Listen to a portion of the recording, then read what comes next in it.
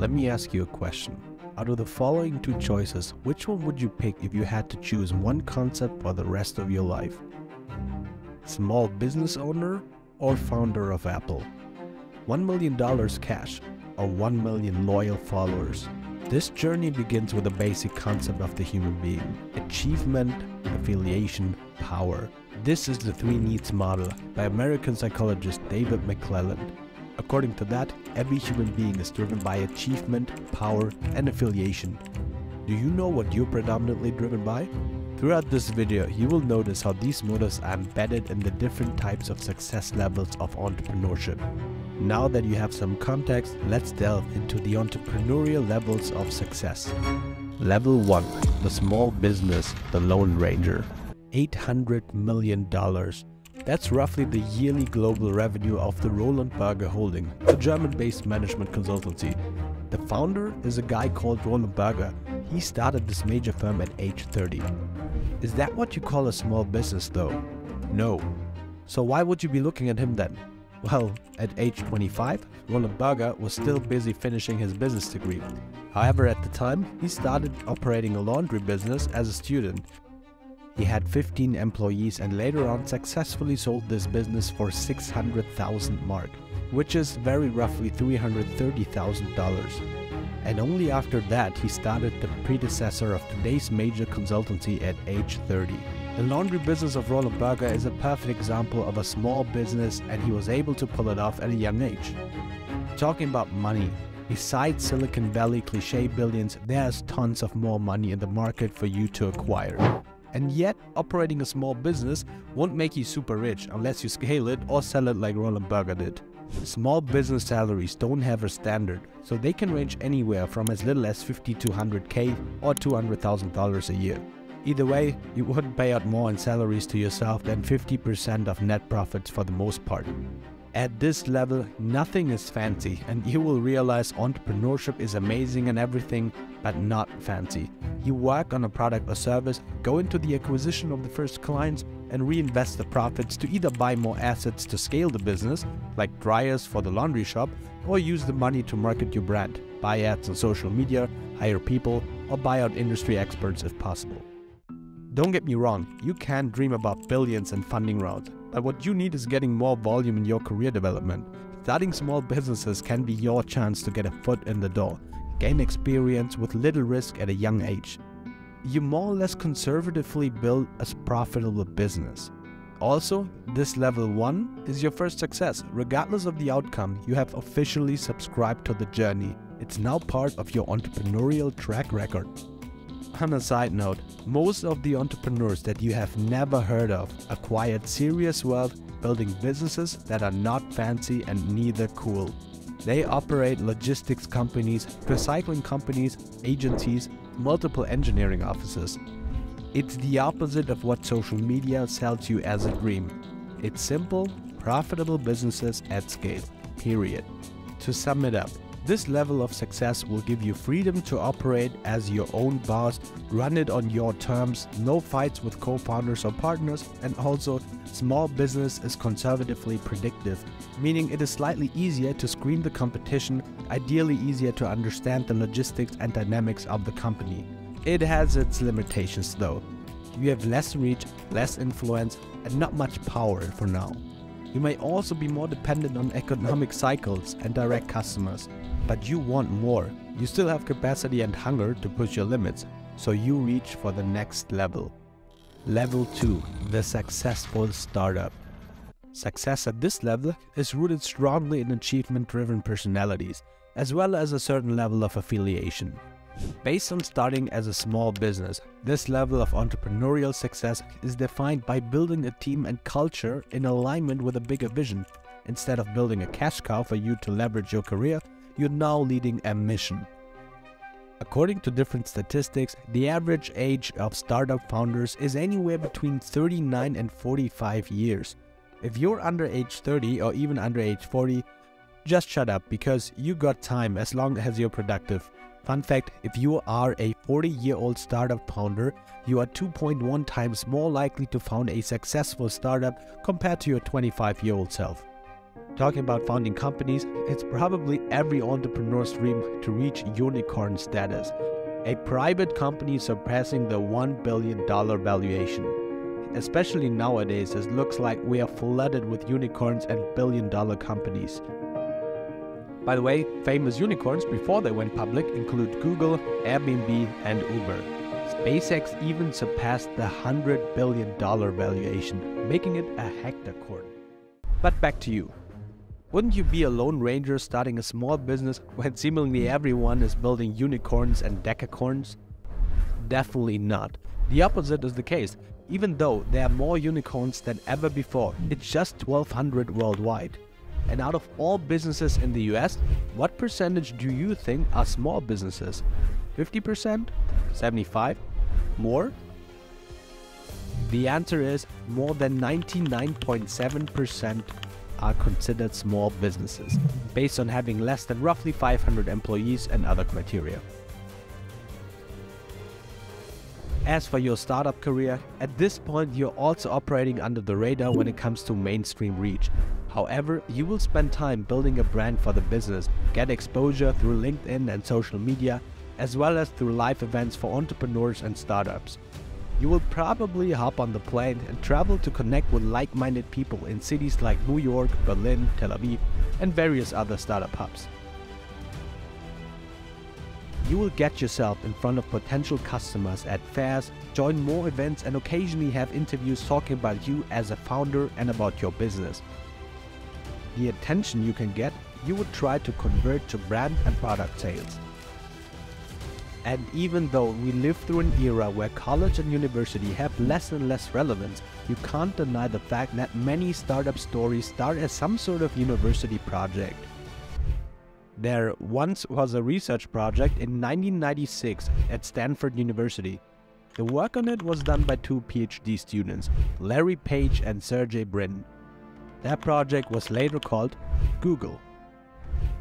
And even if it simply means you meet your co-founders in class, leave the uni and start your own business, the university environment played a critical role at that point. Of course, that definitely doesn't mean you can't start a business or connect with other entrepreneurs without a college education. But don't deny some of the opportunities you can literally use college for, until you say goodbye, graduate, or drop out. Level 3, the serial entrepreneur, online entrepreneur, influencer. The next level of entrepreneurial success can already be a big deal, and you can get to this level without having successfully exited a startup. This is just a different level because the trade-off between upsides and downsides works in your favor. It's the online entrepreneur, serial entrepreneur, influencer. At this point you have multiple income streams and ventures running. If one falls apart, you easily have enough support from other sources of income. You have built a brand that is above and beyond trading money for time.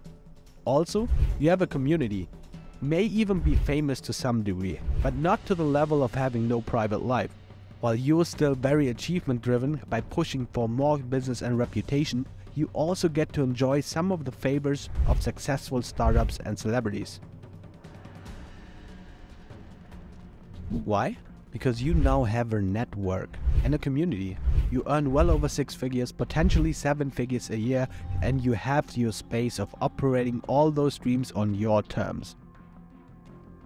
That's money, approval, and freedom. But where's the catch? The catch is getting there, because most people can barely sustain hard work with minimal reward over a longer period of time. It's the countless hours of learning, putting out content the audience finds valuable, and persevering throughout dry periods and frustration of getting no traction in the first place. This journey isn't an overnight success either. It takes years to build enough momentum. There's no instant gratification in most cases, but it is doable, and once it's there and things pick up, you're basically set for life. Not just in terms of money, but also freedom and joy of waking up to something you genuinely like to do, and being able to do it the way you want to do it. A perfect example is Jimmy Donaldson, aka Mr. Beast. He's the definition of a successful YouTuber, but more importantly, he built a business empire in the most genius way. And this journey is for you regardless of whether you choose YouTube or other outlets to gain traction for yourself as a brand. After having grinded without much traction for 5 years on the platform, he persevered, improved, and went all in on YouTube as a business. He completely doubled down on two things: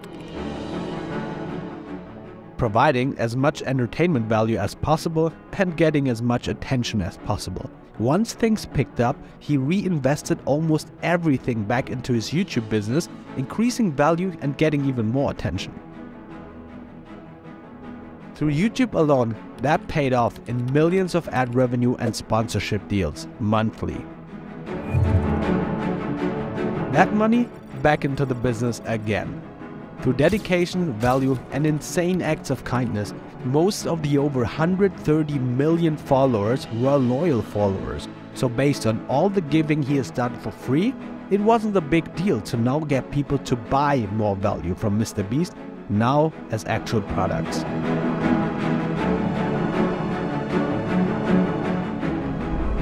Jimmy started multiple sub-brands off his main brand, including Feastables and Beast Burger, the latter easily making over $100 million in revenue, and various other ventures. With his empire and intuition, he's on to becoming the world's first billionaire YouTuber. The valuation for his brand has definitely surpassed the $1 billion mark already. Now, let's admit, we should have rather placed Mr. Beast onto the next level of success, but for a long time, Beast was a perfect example for an online serial entrepreneur coming from an influencer standpoint as a YouTuber. Level 4. The gray zone level. When the power-driven side is being fulfilled. We are just crossing a barrier. The barrier of being very publicly exposed to more pressure, judgment, and external expectations. Let's call it mainstream success barrier. Look at Jordan Peterson. Do you remember? Back when he was just a clinical psychologist posting his lectures on YouTube. Back then, he turned into something like a niche celebrity, being praised by his community for a good reason because his clinical work is insanely inspiring and useful. If we fast forward, Peterson eventually made it to mainstream success, his YouTube channel alone having surpassed 6 million subscribers. From media interviews to political involvement, meeting politicians, to spreading his lessons across the world, Jordan Peterson received more attention, more wealth, more following. And yet, it didn't take long until he also received more criticism. For example, when he met with Netanyahu, Israel's prime minister, even more hate, and his views got way more challenged by a variety of parties. If it's the wealth that his entrepreneurial journey is creating, it looks great. He's making $80,000 a monthly on Patreon, and his business makes him roughly $200,000 a month. Additionally, he makes money off the thousands of books he sells every week, plus speaking fees, etc. Besides Jordan Peterson, whether you like them or not, Logan and especially Jake Paul are two more examples of this level of success. With their massive platform, a skill to provoke and draw attention, they have leveraged their way into multiple ventures and additionally positioned themselves as more mainstream. From ad revenue to merchandise, making millions in revenue in very little time, to more brand deals and sports careers. If you achieve this level of entrepreneurial success, materialistic freedom increases immensely, while personal freedom seems to decrease again. The level that you're not only working for yourself and your little team has reached its expiry date. The chip on your shoulder are investors, employees, directors, fans, media, and your public reputation at scale. Whatever the hell you do. Level 5. The founder turned corporate executive. These people are strongly driven by achievement and power. Achievement, because there is no other way to get this far without being obsessed with performance, and power, because the CEO position of public companies comes at a cost, and that's responsibility. As a result, the power comes with it. At this stage, you are way past small businesses. You left the startup path behind, and at least with the business and corporate world, you have enough influence. The brand you have built turned into a serious one in the public markets. We're talking about running billion-dollar companies. Founders who took the CEO position afterwards include Steve Jobs or Richard Branson. At this point, it's not only about running the business itself. Corporate executives often subscribe to having more responsibilities, and money isn't the only driver. Influence and power are becoming more important. What we are referring to is political power, lobbying, impacting macroeconomic and social structures. Thus, if you hold a senior executive position in one company, you're very likely to also sit in the board of multiple other companies.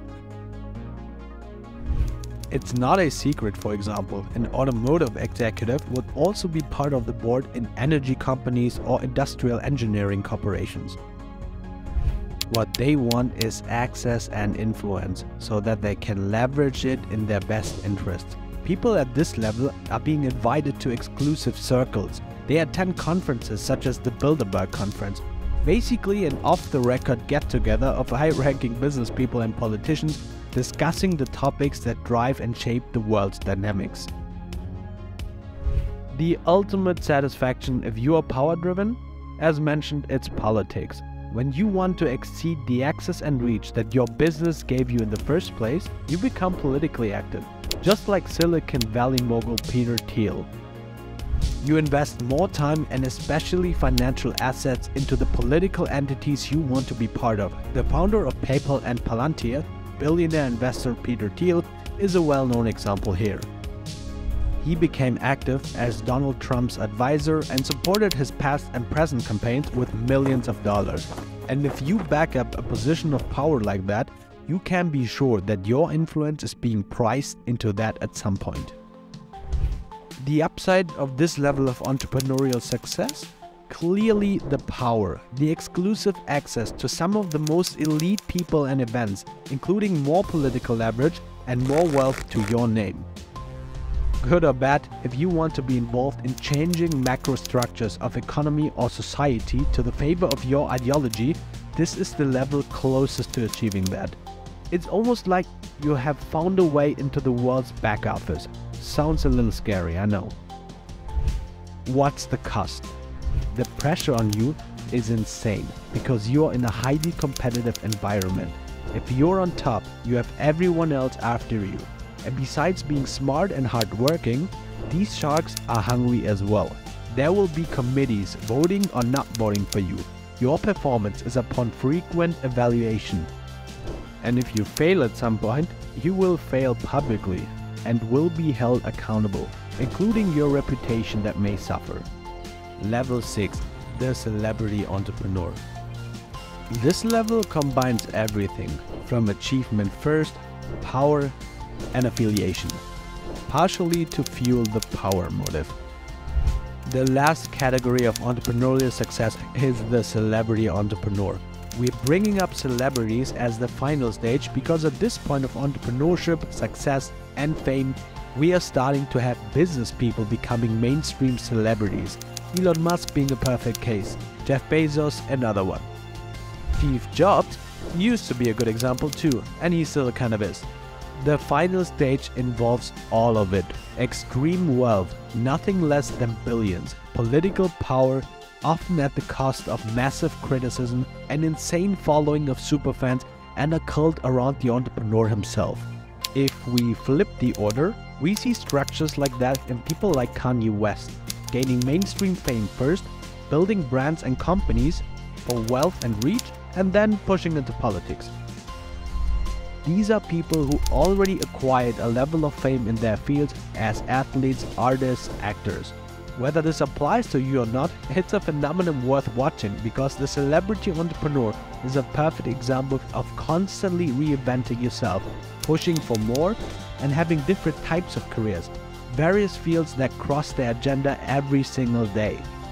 Watching them almost feels like a message saying you don't have to be stuck, you can change, and there is no need for only pursuing unidimensionality in careers.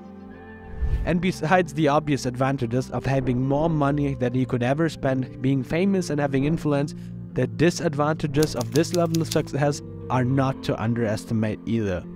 Elon Musk is constantly being criticized, his views challenged, and his public image jumps from peaks to rock bottom within a single Twitter post, which he bought, resulting in more fame and more hate.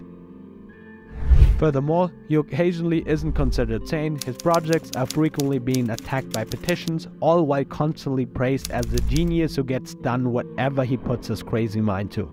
Extreme is a good term to describe these levels of success, extreme in many ways, good or bad. More examples? Well, Will Smith, who slapped Chris Rock on live TV, is an example here as well. Imagine having dedicated all of your life to building this level of success and legacy, only to crush it in a single second? The slightest mistake you make, the smallest deviation of what's socially accepted, and you being called out, hated, or cancelled. Mental health issues, drug abuse, depression, and suicide. And once you messed up, you cannot simply apologize or wipe out the wrongdoing, because that's not how information processing works. The more a topic is being addressed, the deeper it's rooted in people's minds. Once it's out, you cannot take it back. And as corporate executive or celebrity entrepreneur, this is the price you have to pay. Be aware that exceptional status is not nothing. The biggest highs come at a cost, and most people should probably not pay the price. You may suffer way more than the millions and the admiration are worth, because regardless of how much you acquire, life is always worth more. Another very popular, as well as the most bankable stars, is Dwayne Johnson. After his wrestling career, he became the highest paid movie star and went all the way to being a successful entrepreneur. He owns a production company, created a successful tequila brand, sells his own energy drink, and even acquired his own football league, the XFL.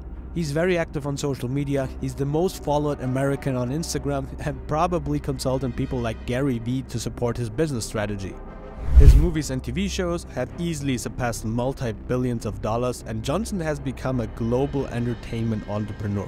He keeps reinventing ways he can provide value and cash in on that remarkably well. And besides entertainers or entrepreneurs themselves, there are plenty of athletes who successfully started business careers. One of them is none other than Portuguese football legend Cristiano Ronaldo. This is the legend who surpassed well over 500 million Instagram followers, earning more than $2 million per sponsored post on the platform. That's the point where you earn almost half a Bugatti Chiron per Insta post. Besides countless brand deals, he owns his fashion label CR7, including CR7 footwear and CR7 denim. As part of a joint venture, he's also invested in his own hotel chain Pestana CR7 and holds a 50% stake in a hair transplantation business. As you see, once you reach a certain level of brand recognition and equity, you can pretty much push into any field with the right team around. Coming back to the question now, what do these level 6 people have in common? In a world of government regulations, pump and dump schemes on public markets, inflation rates off the charts, and gurus exploiting young people, these people above have you and me and everyone else. What they have is an immaterial asset that can barely be taken away from them, at least much harder than any other assets. They have two things that drive their success, wealth, and sustainable power.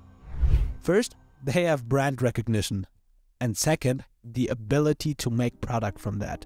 It is no secret that the currency of this era of the 21st century is attention and brand, in alignment with a good reputation. This is where the circle completes.